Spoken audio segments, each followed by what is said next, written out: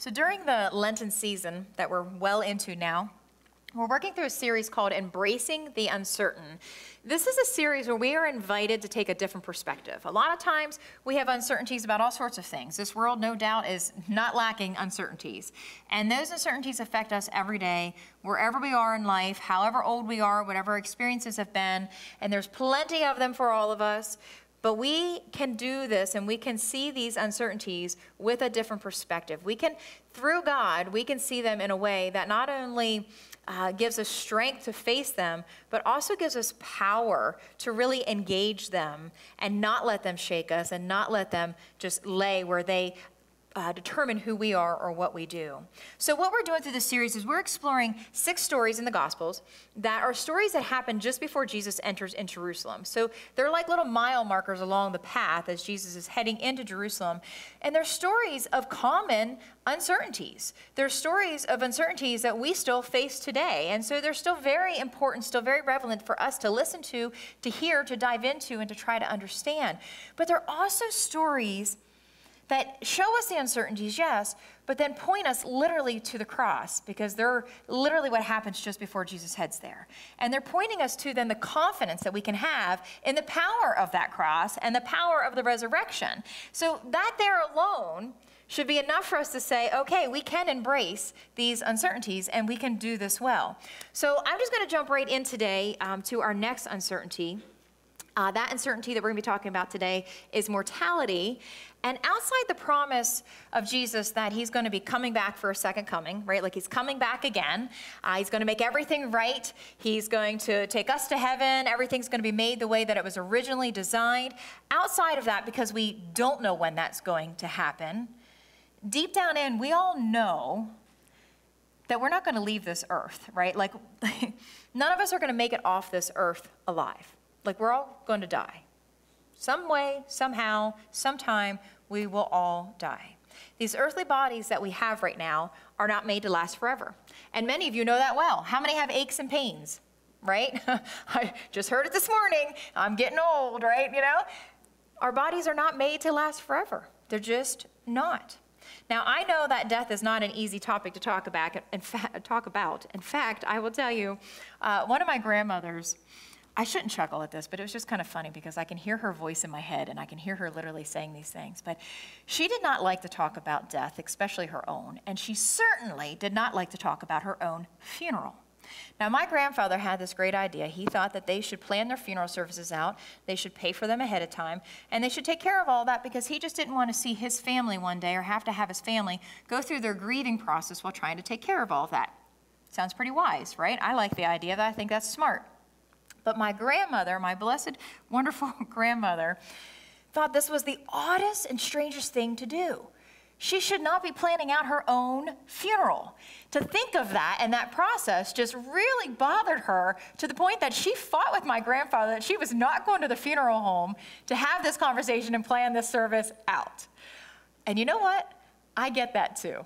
I get where she was coming from. In fact, my sister recently said to me that she has noticed as she's gotten older and around death more, that it doesn't emotionally shake her like it used to. And she said, it's almost like I've gotten used to it. And I knew what she meant, right? It's not like we ignore it and it's no big deal because death still hurts and we still grieve. Loss still is terrible and lays heavily on our hearts. But I see it often in my profession. And seeing death and being around death more, what my sister and I discussed then is that what ends up happening is we see and we understand life differently. Like we expect that we're not going to be here forever, right? We know that we're going to be born, we know that we're going to live, and we know that we're going to die. And I think my sister and I had an early life lesson on this when our father passed when we were young adults. I was 19 and she was 22, and our eyes were opened up totally different to life and to death through that experience alone. So we're talking today about mortality, right? Because we are all going to be faced with it in one form or another. And mortality, I wanted to look up the definition of this, and I did it just for kicks as I was studying and to get my mind rolling and things, but it's defined as referring to the state of being mortal, basically meaning that we are human and we are destined to die. One definition I found said that it's the quality, which I found interesting, the word quality, or the state of being a person or a thing that is alive but is certain, there's that word, like underline that is certain to die. In other words, we're not going to live forever. That's mortality. So are you all excited about talking about this topic? Because this is great, right? Some of you are probably like, you can just wrap this up right now because I don't like talking about death either. I get it, but it's inevitable. It's going to happen to us, so we might as well just talk about it, right? Let's just get it out there. I will say that whether it happened when we were a child or maybe in our middle years or in our senior years, all of us have had or will have some moment in life where there's this realization and this mix of wonder of what it's going to be like after death to almost the fear of what death will be like, or even how am I going to die? Anybody know what I'm talking about? Like if you had that moment where you've just thought about that a little bit, maybe it was at nighttime in the dark and your head's just wandering through the thoughts and you're like, wow, what is going to happen here? They may be moments that we would much rather ignore, but they are moments that grip our attention and make us realize that it is absolutely going to happen to me. Now, none of us know when we're going to die, right? Anybody here know when you're going to die? No. We have no clue, do we? Not one. For some of us here, it might be another 50 years. For some of us, it might be another 10 years. Maybe it'll be 10 days. Maybe it'll be 10 minutes. We have no idea when that time is going to come. And that obviously is why we should live and not take this life for granted. Do all that we can while we are here. In fact, we talked about in our Bible study this past week, okay, this is a little bit different topic, but if Jesus comes back for his second coming, are we ready for that? What if that happens in a year from now? What if that happens next Tuesday? What if that happens in the next 5 minutes? Like, would you live life differently? And I think that's a really good thought, and that's something that we should put in our heads, because that's exactly, however you say, yeah, I would live differently like this, that's exactly how we should be living right now, because we also don't know when our time is up here on earth. We don't know that. We began Lent with the Ash Wednesday service where we were reminded that we are dust and to dust we shall return. But we're not going to ignore it, right? You just can't ignore it. And it had to be this kind of feeling that I imagine that greeted Jesus when he finally decided to go to a town called Bethany, where Mary, Martha, and Lazarus lived. The story's found in John 11, and just to give you a little backdrop of this story, Mary, Martha, and Lazarus are all siblings. They're all really close friends of Jesus. This is the same Mary who, in just a short period of time before Jesus goes to the cross, will pour expensive perfume on his feet, gets ridiculed for that, and then wipes his feet with her hair as she cries over his feet, because she understands, Martha understands, Lazarus understands who Jesus is. They understand clearly that he is the Messiah, and they understand his mission for being here, which is exactly why Mary and Martha, as soon as their brother gets deathly sick, they send for Jesus right away. They send for Jesus because they know that he's the only one who's going to be able to help him, who's going to be able to heal him. I'm going to read this part to you because what ends up throwing a little wrench into the story is Jesus' decision when he gets word that Lazarus is sick. But when Jesus heard about it, he said, Lazarus' sickness will not end in death. No, it happened for the glory of God, so that the Son of God will receive glory from this. So although Jesus loved Mary, Martha, and Lazarus, we know he's got a heart for them. He cares deeply about them. He stayed where he was for the next 2 days. Now, some of you I know, maybe most of you, know the end of this story, but imagine you didn't. Can you put yourself in Mary, Martha's shoes for the moment?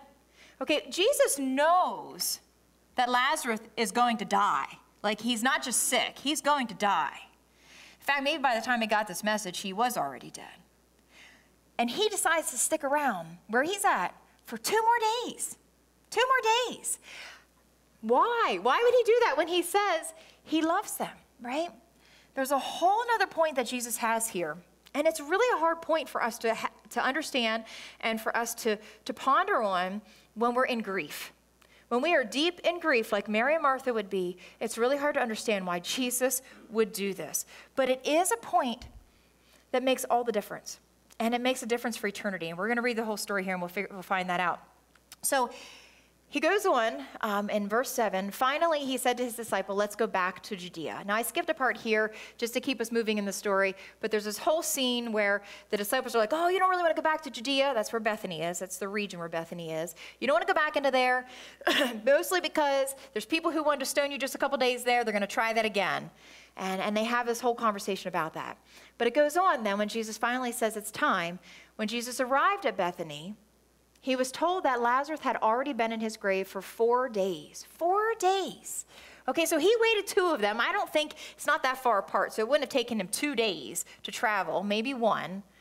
So that's why I say he might have already been dead when Jesus got the word.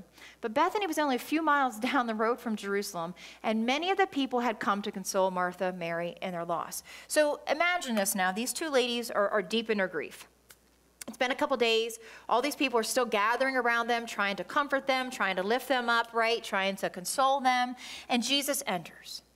And Jesus sees all these people that are there with them. He sees and knows that Mary and Martha are deep in her grief. And the first one to talk to him is Martha. Now, I don't know, when we read this, you can look at it yourself, but I like to read this a little bit and think that Martha probably was a little disappointed in Jesus. Maybe even angry at Jesus. And maybe it's not all at Jesus. Maybe some of it's just at the whole situation because her brother's dead. And if you know the culture back then, women didn't just live by themselves. They couldn't just live by themselves. They didn't have jobs. They didn't have ways to support themselves. So her brother would have been supporting her and her sister, and now they're just without him. Like, I imagine there are a lot of emotions mixed into this right now. But Jesus hears from Martha first. When Martha got word that Jesus was coming, she went to meet him. But Martha stayed in the house, or Mary stayed in the house. So I don't know if Mary even realizes that he's there just yet. But Martha goes out and she says to Jesus, Lord, if only you had been here, my brother would not have died. First thing she says to him, right? Not, hi, Jesus, how are you? Thanks for coming. So glad you're here. Lord, if only you had been here, my brother would not have died. But even now I know. Here's her positive side. She's trying to look at it positive. Even now I know that God will give you whatever you ask. Jesus told her, your brother will rise again.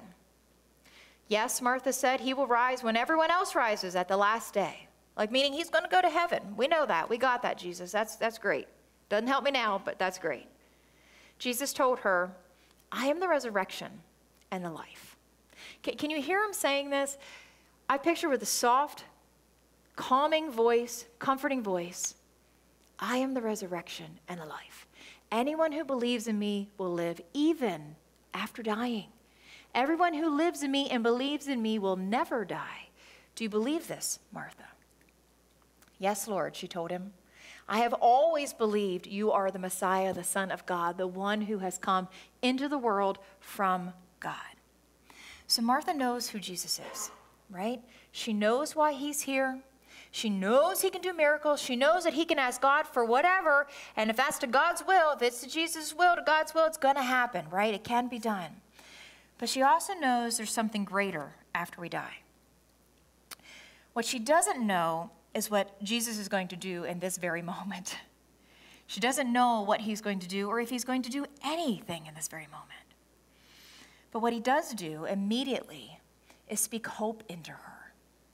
Right? I mean, he could have so got right to business because we know the end of this story that he raises Lazarus from the dead, and he could have just went right to that. He could have just, let's not say anything to Mary. This is what he did in a story a couple weeks ago. He didn't say anything at all. He just went right to business and got the miracle done. And he could have done that. But that's not what he does. And this is what I love about this story and what Jesus does. This is what we love about Jesus, right? Like, he meets them where they are. He recognizes that Mary and Martha and all these people are deep in grief. He doesn't just ignore that. He was like, my heart aches for your heart. I often say this at funerals, that when our heart aches, his heart aches as well. Like, when ours is breaking, so is his. And Jesus sees these people that he loves, and his heart just breaks for them. In fact, the scripture tells us he weeps. The shortest scripture in all of the Bible is Jesus weeps. And it's right here in this story. He cries for them. Why? He doesn't have to. He knows what he's about to do, right? He knows what can be done. But he does it because he meets them right where they are in the moment. And I have to say, Jesus came here because he not only wanted to make this miracle happen, but he wanted to listen to them. He wanted to sit with them. He wanted to comfort them, to identify with their struggles. And I have to say, of all the privileges as a pastor that I observe in this profession, and I imagine this is so for every pastor, is the moment that we get to sit with families when they're grieving. And that's not my best part of the job, I will tell you that. It's not my most wanting fun thing to do. But man, is it a privilege to be able to sit with people when they are deep in their grief and just comfort them and just be there with them and just love on them. The time I spend with the family to plan a funeral is probably one of the most profound aspects of ministry. It's definitely one of the parts that put almost everything I've ever learned, everything that God has put together for the ministry, it all comes out into those very moments. You know, I'm a counselor in those moments. I'm a theologian in those moments. I'm not pretending to be one, by the way. I'm trying to be one. I'm trying to share the scriptures with them and help them to understand what God is doing or why God or how God is going to be with them, what he's going to do with this. I don't have all the answers, but I try to share with them what we absolutely can. I try to comfort them. I try to give them compassion and support and let them know that they're not alone. And it's not just me, but it's everybody a part of this church is going to be there with them. And most of all, I'm there to listen. I'm there to listen to their stories and to their memories, these narratives that capture the family's heart and the family's memories of this loved one. And if the family wants me to give the eulogy at the service, I start by just gathering information. And I have a couple questions, and some of you know these well because you've done this with me. I'll ask a couple basic questions, but then I just ask you to share stories with me. And a lot of times there's stories all over the chronological line. Sometimes there's stories from when they're a kid, from when they're an adult, from when they're at the end of their lives. And all these stories just start flowing, and they come from different family members. And one moment we can be laughing hysterically because even if I've known the person for years, there are stories told, obviously, that I have never heard. There's things about these people that I still don't know. And we can be laughing hysterically at some of these stories, and in the same breath and in the same moment, just start to really weep. Weep like Jesus wept, right? One of the things that I observe in almost every one of these settings, in every one of these situations, is that when a loved one dies, we all start to think about our own eternity. We all start to think about our own death and what's going to happen after life. Something like that, I believe, is exactly what's happening in this story. With Jesus, with Mary, with Martha. The very first thing Martha expresses to Jesus is the understandable grief that she has and anger. Lord, if only you had been there, my brother would not have died. But in the same breath, in the same sentence, she says, but even now I know God will give you whatever you ask. And yes, I know he will rise. Yes, I know he will rise in the last day. Jesus confirms her words, but he gives her so much more than just confirming, yes, Martha, you're right. Right? What does he say? He says, I am the resurrection and the life. Whoever believes in me will live even though they die. So in Martha's grief, she's hopeful. She's hopeful of the resurrection that's going to come. She gets that. She tells Jesus that the resurrection is actually, she knows that that's going to happen. And Jesus tells her that the resurrection is actually standing right in front of her. Like it's him. He's it. He is the resurrection. He is the life. And he's right here with her. Now, as Christians, when we walk on this side of the grave and we're on earth here, still alive, we live with the light of eternity in our hearts. That means that since Jesus is the resurrection and the life, that power of the resurrection and life is actually living in us. That promise of new life are not simply things that we're just going to wait to have one day. It's things that actually live in us right here, right now. That power that lives in us then shapes our hope. It shapes our thinking, particularly on the things like our mortality. What's our eternity going to be like?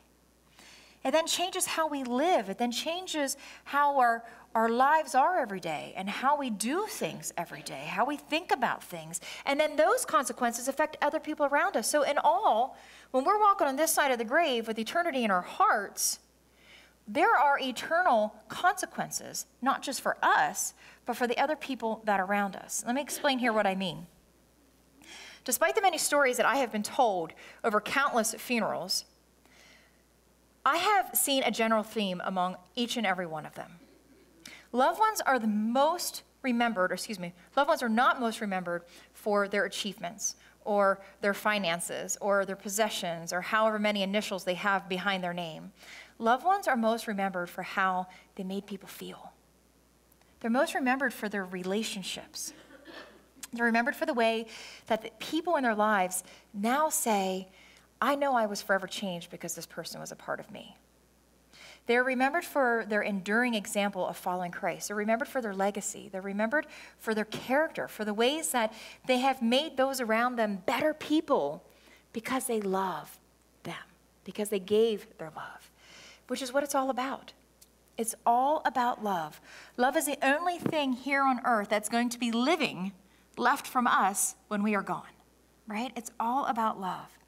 So if we go back to this question, this mysterious question, the same question Mary and Martha must have been wrestling with when they pulled the sheet over their brother's dead body.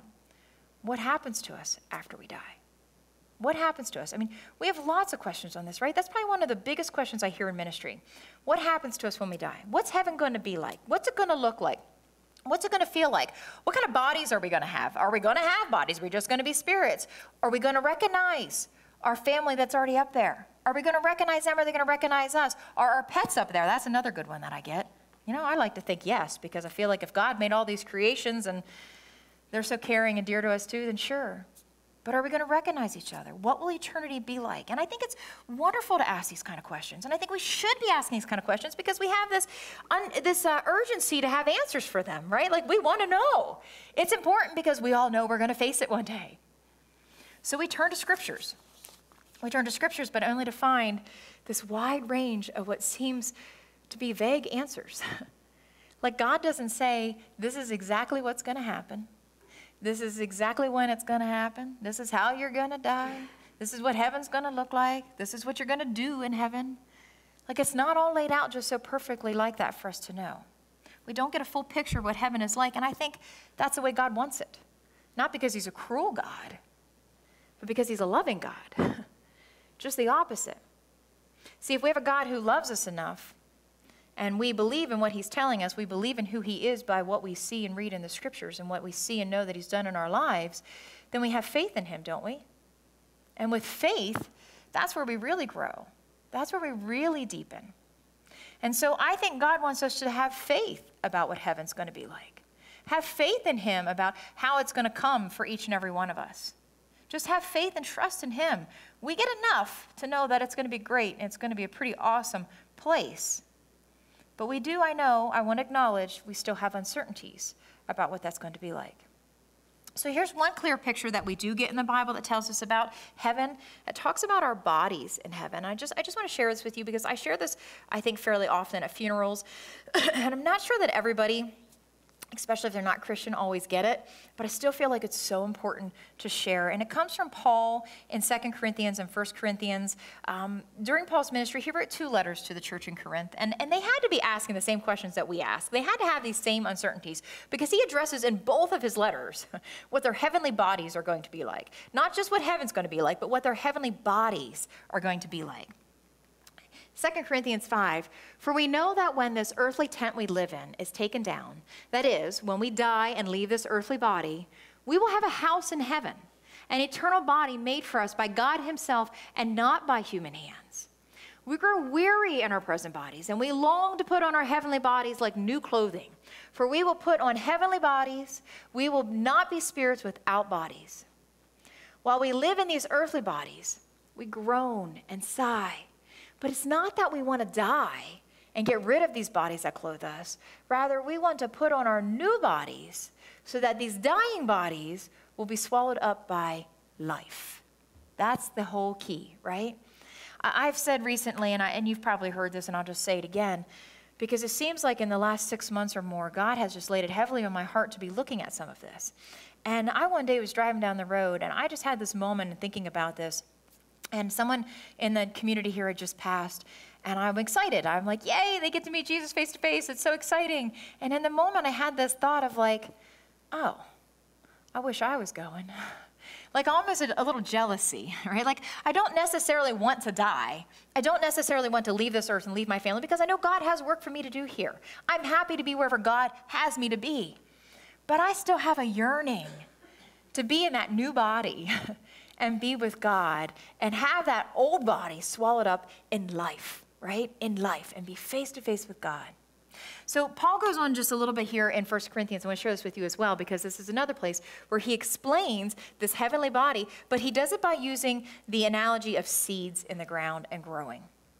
When you plant a seed in the ground, it doesn't grow into a plant unless it dies first. And what you put in the ground is not the plant that will grow, but only a bare seed of wheat or whatever you're planting. Then God gives it the new body he wants it to have. It is the same way with the resurrection of the dead. Our earthly bodies are planted in the ground when we die, but then will be raised to life forever. Our bodies are buried in brokenness, but they will be raised in glory. They are buried in weakness, but they will be raised in strength. They will be buried as natural human bodies, but will be raised as spiritual bodies. So when we die, it's like our seed is being planted in the ground, right? When we are resurrected into heaven, then our seed is now sprouting above the ground. And Paul recognizes that this is a little different. We don't want to mix it up and think that the bodies we're in right now is exactly what's going to go in heaven. And that's why he also talked about the new body. Because we do know that if you plant an apple seed, you're not going to get an orange tree, right? Like that's how that is. But it is still us. It's still us. It's still our spirit, just in a whole new body.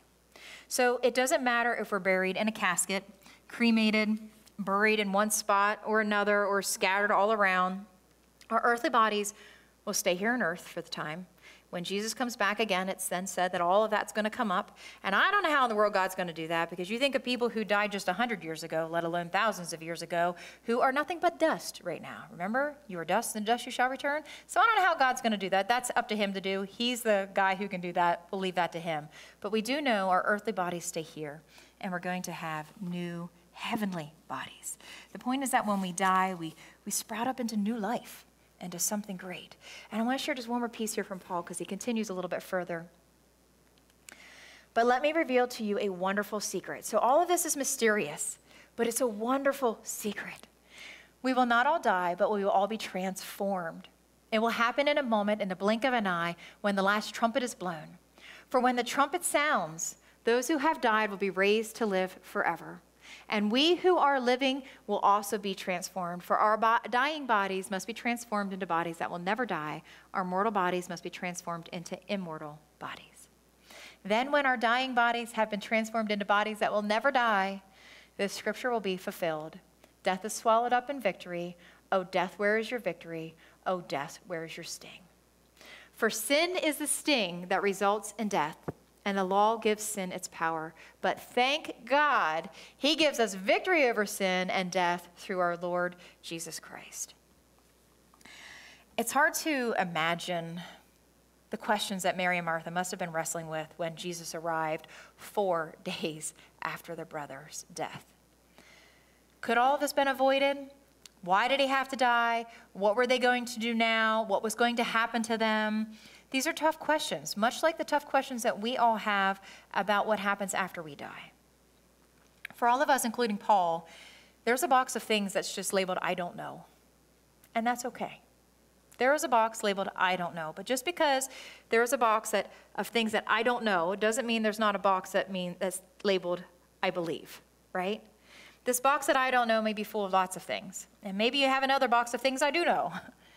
But we all have to have a box that says, I believe as well. So the things that are uncertain, the things that are unknown, we place in that box. And that's the box we trust to just let God do his thing and let God show us the way. Jesus tells Martha that he is the resurrection of life. The resurrection is right here in front of her, and then he raises her brother from the dead to drive the point home. If we had tangible evidence of what life would be like in heaven, there would be no need for faith. And there would be no need to trust God with that. Without faith, there would be no growth. There would be no maturity. Faith is exactly what stretches us. Faith is actually what motivates us. It's what drives us to keep going. It calls you to take the risk, to go ahead and step out onto the limb of faith that we call it, right? It calls you to go ahead and take the risk. And it's okay to just have that box that says, I don't know, but just make sure you have the box that says, I do believe. Because Jesus asked Martha at the end of this, do you believe? And Martha's answer was, yes, I do believe that you are the Messiah, the Son of God, that you've come here for a reason, and that you're doing your thing. I do believe. So the question goes back to all of us then too. Even though we have uncertainties, even though we have an I don't know box, are we going to believe? Do you believe? Let's pray. Father, we won't doubt that sometimes it's hard to just believe. Sometimes it's hard just to let it into your hands and to just trust you. But God, there is no reason for us to really do that. You have already shown us how good you are. You've already fulfilled so many wonderful promises. And this promise that we're going to be with you in heaven, when we believe who Jesus is, that he died our death for our sins, that he rose from the grave, that promise has already been fulfilled. And when we believe that, then we too will have resurrection, and we will live with you forever. But God, I pray that right now, while you still have us here, that while our work is still right here on this earth, in these earthly bodies, that yes, are broken, yes, are many times in pain, while we are here, God, would you remind us that your light of eternity lives inside of us, that your Holy Spirit, your power lives inside of us. And may that change how we do things while we're here. May it be what keeps us looking forward to heaven and to seeing you face to face. But may it also be what helps us to share the gospel with the people around us through our example, through our words, through the ways we do things. And God, may that have an everlasting effect for eternity. God, may just so many people be affected by what you have us do. So God, we believe, and I pray that as each person sits here, that we would say yes to you, but that we would also say yes to what you call us to do, so that we can leave that loving, everlasting effect for others too to have eternity. In the name of Jesus we pray. Amen.